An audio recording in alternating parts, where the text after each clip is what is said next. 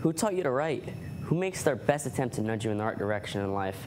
What occupation is so important that the fabric of society would crumble with the absence of them? Teachers. Currently, there's been a slowly decreasing number of educators for not only Escambia, but Santa Rosa County as well. So much so that they are holding a teacher hiring event from March 11th to the extended date of April 19th.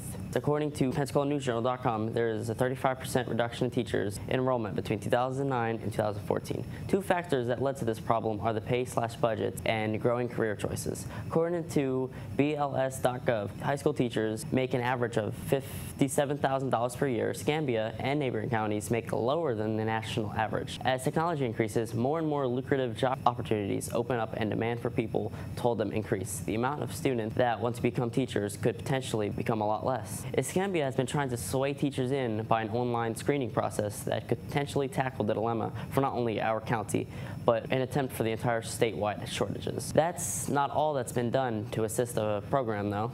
Here at Pine Forest, we have the Future Teacher Academy to get involved with students who are interested in following a career in teaching and show them what it takes to become adequate educators in the future. Recently, I've been given the privilege to speak to Ms. Johnson of the Future Teacher Academy and one of her students on behalf of the lack of teachers. What's your hypothesis on the lack of teachers?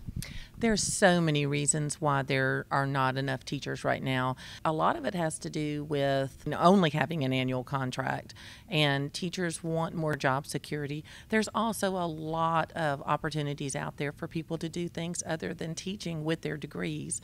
And so it has to be an ideal environment to come into. You're either dedicated to it or you're just not dedicated to it. Do you think that the Future Teacher Academy can actually do some good to bring in new teachers? Oh, I think it's going to do great things for bringing teachers in, but more importantly for retaining teachers, because the skills that we are teaching them are things that brand new teachers have a very difficult time with.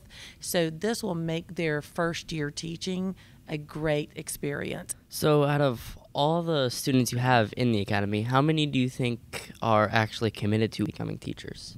Well, that depends on which level. In the first year, I probably retain about half. The second and third year students, almost, I would say 95% will hang in there till the end. What's a factor that makes you worry about becoming a teacher? I'd probably have to say about all the planning, all the learning of the student themselves, of how they're going to learn, because each person has their own unique style of learning. For all the future teachers listening in, just remember you'll be given the opportunity to mold the minds of countless students for generations to come. For all the current teachers listening in, thank you. I'm Brian, back to you, anchors.